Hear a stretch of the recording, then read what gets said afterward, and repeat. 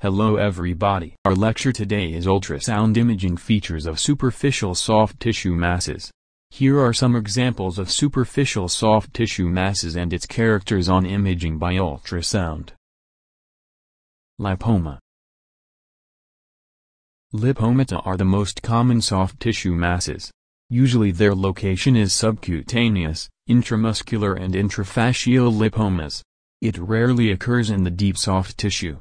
Subcutaneous lipomas are most frequently found in the trunk, shoulder, neck and upper arm, with a predilection for the extensor surface, but they are unusual in the hand and foot. Superficial lipoma manifests itself usually as a compressible, palpable, slowly growing, painless soft tissue mass, not adhered with the overlying skin. The less common deep lipomas occur most commonly in the chest wall and deep soft tissue of the hands and feet. It can be solitary as well as multiple and are usually painless. They are commonly encapsulated with well-defined borders. It is usually a well-circumscribed, composed of mature adipose tissue, not distinguishable histologically from normal fat.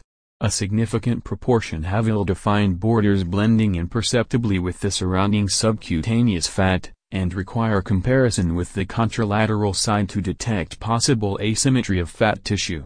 It occurs more frequently in obese persons. There is no clear sex prevalence, and are more common in the 5th and 6th decades. On ultrasound they are usually slightly hyperechoic in comparison with the adjacent fat. However, echogenicity varies and iso and hypoechoic patterns are seen depending on the degree of connective tissue and other reflective interfaces within the mass. The most frequent sonographic appearance of lipoma is that of an elliptical, homogeneous and well-defined mass parallel to the skin surface, containing multiple echogenic lines without internal vascularization. Although lipomas are well vascularized, this feature may not be readily apparent on ultrasound owing to vascular compression caused by the distended adipocytes.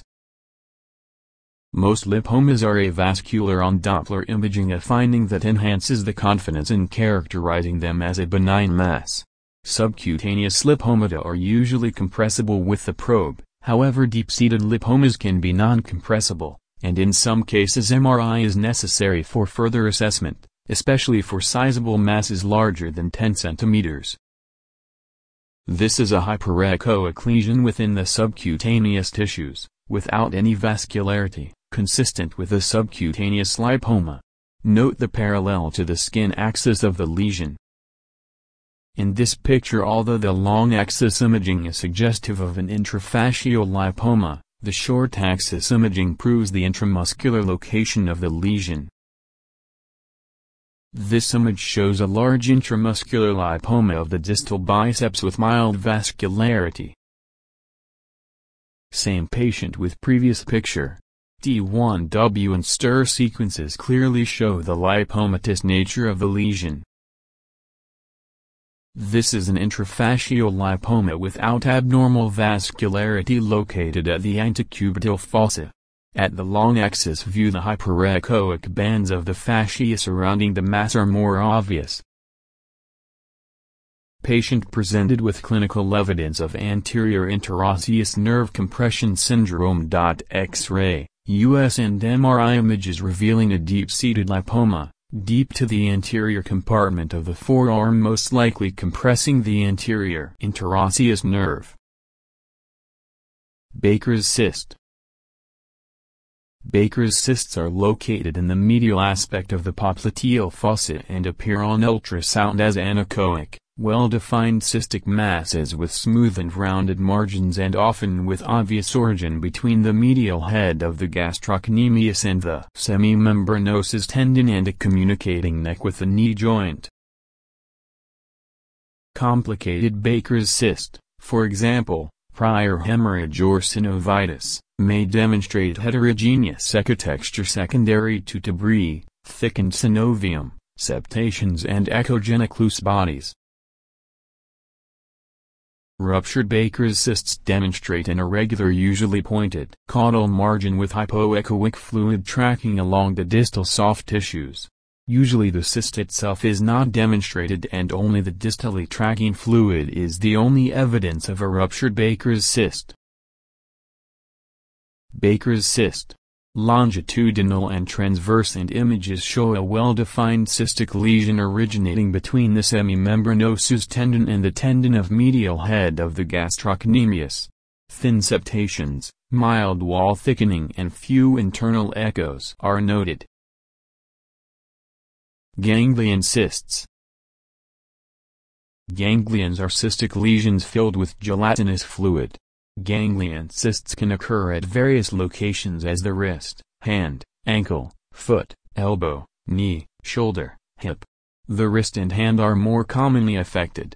They are usually located near, and in some cases communicating with, a joint or tendon sheath. The origin of these masses is uncertain. The dorsal wrist ganglion is the most common hand soft tissue mass and is located superficially to the scapholunate ligament. Volar ganglion cysts of the wrist are commonly located at the radial aspect of the wrist, originating usually from the scaphotrapezium joint and extending between the radial artery and the flexor carpi radialis tendon. Tendon sheath ganglion cysts are mobile stiff masses arising from the visceral layer of the tendon sheath. Ultrasound shows a well-defined, anechoic soft tissue structure with posterior acoustic enhancement. It may be loculated and contain, in a large lesion, multiple internal septations. No internal flow-on color Doppler sonography is noted with ganglion cysts. Anechogenicity, posterior acoustic enhancement, and sharp delineation cannot always be demonstrated in a small cyst. The wall is usually thin and regular. In recurrent or long-standing lesions a thicker wall and intramural echoes can be visualized. Ultrasound offers the advantage, over other imaging techniques, that it can differentiate a small, compressible joint effusion from a small ganglion cyst which does not collapse under compression. Aspiration followed by a short immobilization period is one method of conservative treatment. Volar ganglion transverse and longitudinal, grayscale and Doppler images demonstrate the relation of the ganglion cyst with the radial artery and the flexor carpi radialis tendon as well as with the distal radius and the scaphoid bone. Transverse and longitudinal grayscale and Doppler images demonstrate a well-defined cystic lesion without internal vascularity at the level of the mid-phalanx, abutting the flexor tendon sheath. Tendon sheath ganglion. Bursitis. Bursae are small fluid-filled sac lined by synovial membrane, which are found in an anatomically predisposed location. Their function is to avoid friction between two adjacent structures, and in normal conditions contain a small amount of lubricating, mucinous fluid. On ultrasound, the normal bursa contains minimal anechoic or hypoechoic fluid, measuring less than 2 mm in thickness, surrounded by hyperechoic bursal walls and parabursal fat interfaces. Bursitis is an inflammation of a bursa, usually due to chronic mechanical friction and results in abnormal accumulation of fluid. However, it can be caused by a variety of systemic disorders, such as rheumatoid arthritis, gout, hydroxyapatite and calcium pyrophosphate deposition diseases, and can also appear under septic conditions. Superficial bursitis appears clinically as a painless lump, due to fluid distension or hypertrophy of the synovial membrane. When bursitis is secondary to infection or gout, bursal swelling is typically painful and associated with skin warmth and erythema due to local inflammatory changes. Bursitis appears in ultrasound as a well-defined hypoechoic structure of variable echogenicity. In a simple bursitis, there may be just anechoic fluid, with or without seta. In chronic bursitis, frequently there is bursal wall thickening, with internal debris of variable echogenicity. The echogenic contents may even mimic a solid mass. Bursitis usually presents as a localized fluid collection and synovial wall hypertrophy within a distended bursa that might show real-time fluctuation with transducer probe pressure and posterior acoustic enhancement. Soft tissue hyperemia is often recognized with Doppler studies as accompanying feature. Sizable swelling overlying the olecranon. Transverse grayscale and Doppler images of olecranon bursitis. The olecranon bursa appears thickened, with effusion and increased vascularity. Grayscale and Doppler images of a lobulated fluid collection, with increased peripheral vascularity underlying the distal biceps tendon. Bicipitoradial bursitis. Ultrasound and MRI images show distended bicipitoradial bursa surrounding the distal biceps tendon. Longitudinal and transverse grayscale and Doppler images demonstrate marked thickening of the prepatellar bursa with a small fluid collection and slightly increased vascularity. Prepatellar bursitis. Foreign bodies granulomata. Foreign bodies are in general traumatic or after therapeutic procedures. They are usually fragments of wood, plants, plastic, suture material or metal that can be found in the subcutaneous tissues. Suture granulomas may occur after a surgical intervention in which non-absorbable stitches are used. Foreign bodies usually present as reflective structures, with posterior acoustic shadowing or reverberation artifact, depending on their nature. These tumor-like lesions usually develop slowly and may cause only vague symptoms or remain asymptomatic for many years. However, sometimes the echographic study may be asked as an emergency for the localization of the foreign body, due to a continued pain after a specific episode remembered by the patient. Many foreign bodies are readily apparent on radiographs, and plain radiography is the initial imaging modality for the initial workup to identify and localize them. However, wood, plastic and glass may be very difficult to detect on it, and that is the reason why sonography is playing an increasing role, since it can be the most sensitive modality to detect non-opaque foreign bodies. The appearance of foreign bodies varies depending on the composition, shape and site of the fragment. Echogenic foci with shadowing or reverberation is typically seen.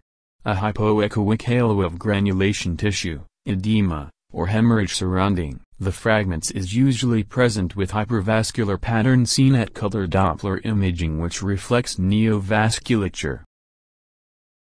Grayscale and Doppler images. A hyperechoic metallic foreign body is seen, with resulting inflammatory mass with increased vascularity. Abscesses. Abscesses are irregular, commonly hypoechoic collections on ultrasound, containing a variable amount of echogenic debris, pus. Fluid levels can be seen. Depending on their content they can appear echogenic, but a slight pressure with the probe displaces the echogenic fluid and confirms their cystic nature. Doppler imaging shows increased blood flow within the abscess wall and the surrounding tissues. US-guided aspiration may be required both for diagnosis and to aid the correct choice of antimicrobial therapy. Grayscale and Doppler images of abscess and cellulitis at the posterior elbow. Note the thick septations and the internal echoes. Enlarged lymph nodes. Enlarged lymph nodes can present like superficial lumps. They usually appear on ultrasound as oval solid hypoechoic masses with a central hyperechoic hilum and hilar vascularity demonstrated in Doppler. If the echotexture of the nodule is preserved and hypervasculature is noted, an inflammatory lymphadenopathy may be suspected. Grayscale and Doppler images of a well-defined, hypoechoic lesion in a patient with lymphadenitis, consistent with enlarged inflamed lymph node. Note the central vessel at the hilum. Our lecture will be continued in the next video. Thank you for watching and goodbye.